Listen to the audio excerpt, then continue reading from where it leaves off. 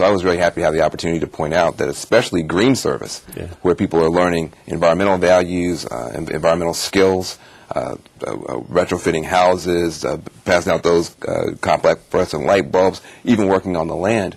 All of those quote-unquote services that those young people are doing are setting them up for green careers later on. So we think that's especially important for people to keep in mind. Well, amazingly, in all of the turmoil that we have right now economically, the companies that are growing are the so-called green companies. That's right. And from Massachusetts to New Hampshire to Maine to Vermont, particularly Burlington, Vermont, I was noting the other day, they've been creating jobs, a couple of thousand new jobs this year alone. Going against where every other industry is sort of going in the other direction. They're moving forward because people do want to weatherize their house. They do want to do all of these efficient things. And weatherization is one project that we've looked at in our district in Gloucester and Lynn and Salem and Peabody and all the way throughout, where it saves money in the long run. You know, people are actually saving on their energy bills on that. It's more comfortable for them in a home, which can get really uncomfortable if you're an older person and you can't afford your heat and you're just not secure in the way you should. Drafts are coming in and out.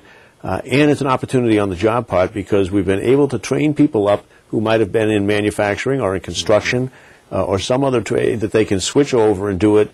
And then they get into that, and he pays reasonably well. That's right. And gives them the skills they need to keep moving on. Well, you've been a real leader on this and helping people understand it, because a lot of times people think about, oh, well, this is just government spending, this is just pork barrel stuff. And what I think your leadership has been so clear about is when you're talking about green priorities, you don't just count what you spend. You count what you save. The math is different. So when these green dollars are very hard-working dollars, in that the same dollar that can be used to cut somebody's energy bill is also cutting greenhouse gas emissions, putting people to work, therefore cutting unemployment, cutting poverty.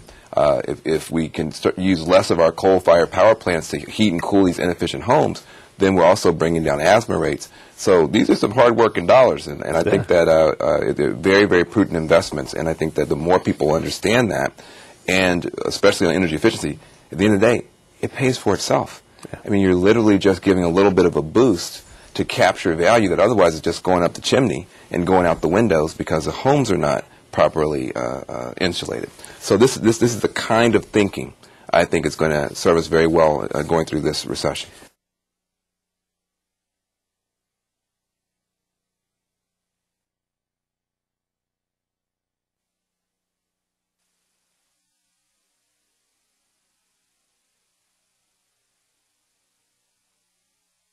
If you keep pulling on it, if you keep pulling on the problem, the solutions all start looking the same.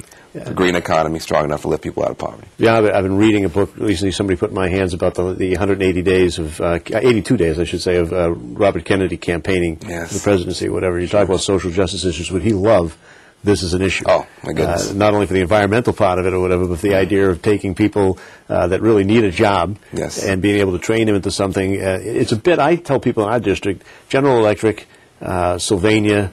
These are jobs that really catapult people into the middle class. Yes. Your mom or dad got a job with that company. It was a consistent job over time. It paid well. It had benefits and allowed them to let their kids go to school beyond where they were able to go to school, whether it was training or some other profession or whether it was education in college.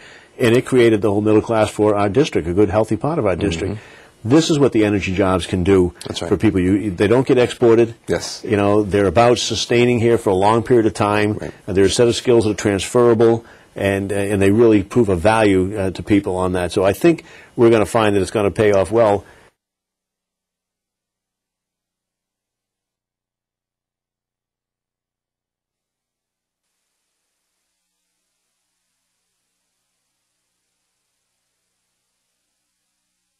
I'll tell you, just from a human point, we are what we do. That's right. I mean, I see this all the time with people in my district. My own personal experience, my dad got laid off when he was 57 years old because the oil company that he worked at, they sold, told everybody they weren't going to have any layoffs. Within 2 weeks, they laid off 438 people.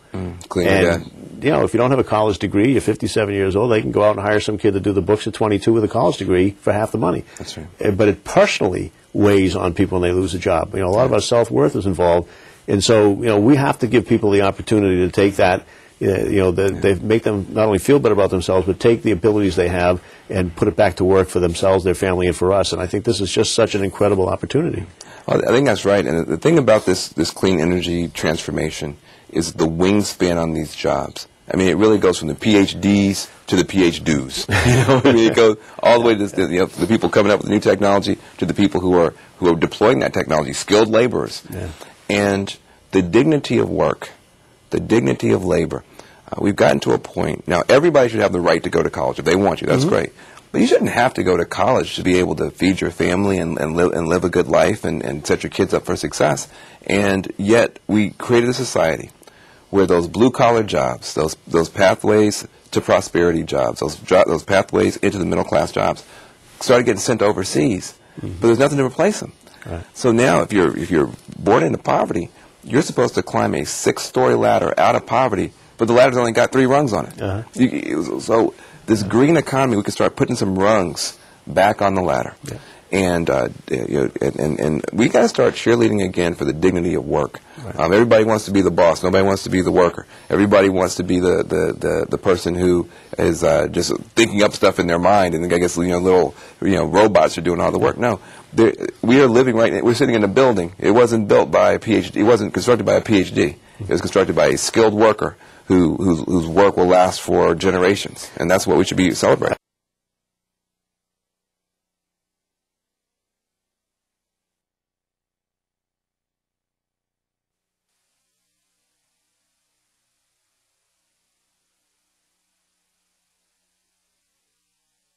We had a person come up and speak to us from Rice University down there in the Baker Institute, where they had a team of women who went off and dealt with nanoscience, and they think they've developed a way where they can paint on the surface for solar energy. Yeah.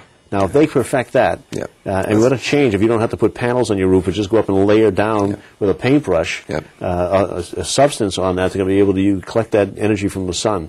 Batteries, a thing that we've really focused on in this particular bill that came through recently on the recovery package on that. Investment, whoever first decides how they're going to do a battery and have it work so that you can harness the wind and the solar and all these other types and actually retain it.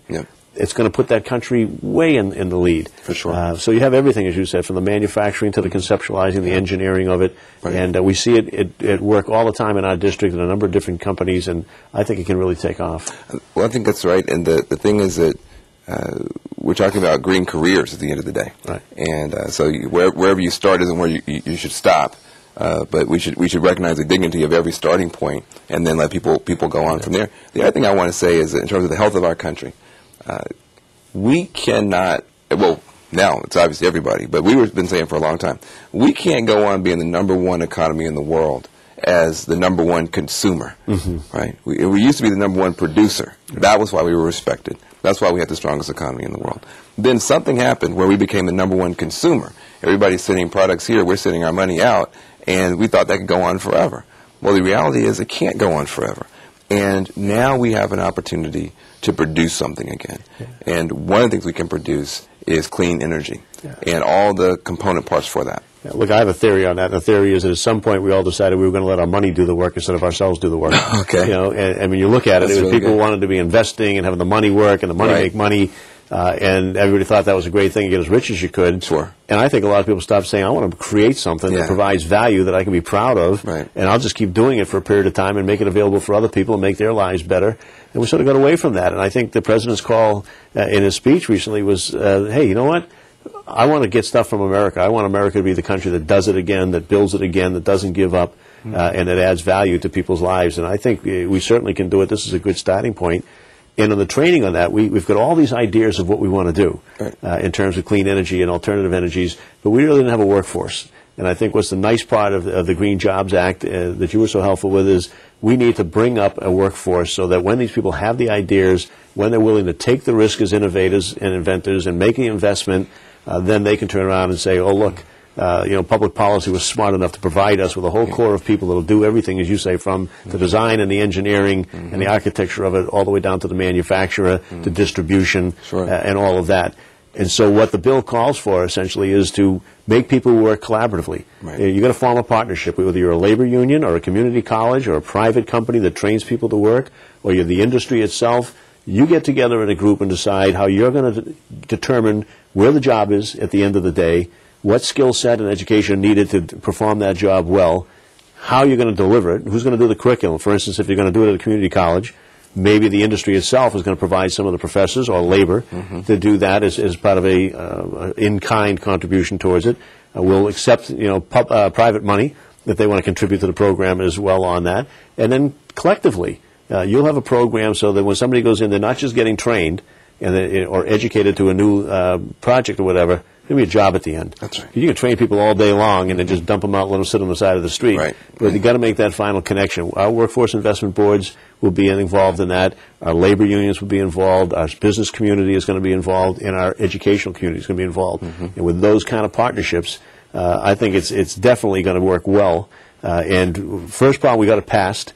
Second thing was to fund it. Right. And we were working on that. We didn't get our spending bills done last year because the president said he would veto them, and so we held off. Right. But that's coming up this week. Sure. We're going to fund green jobs in that, and we funded about $500 million in green jobs funding in the Recovery and Reinvestment Act on that. Yeah. So that's money that's going to get out in the street and start putting people to work, having the skills that they need. And I'm excited about that. I know Hilda is as well in her new post. It's so amazing.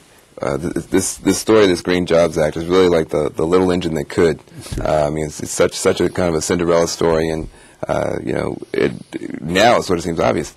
When you and Hilda Solis sat down with this, and with obviously the speaker's support, nobody had heard of Green Jobs really. I mean, it was an educational effort. You had to educate 533 other people to even understand what it was. Now, of course, every politician in America says, "Oh, green jobs, green jobs." But I remember it was only 18 months ago where you guys were the lonely people on the Hill with it.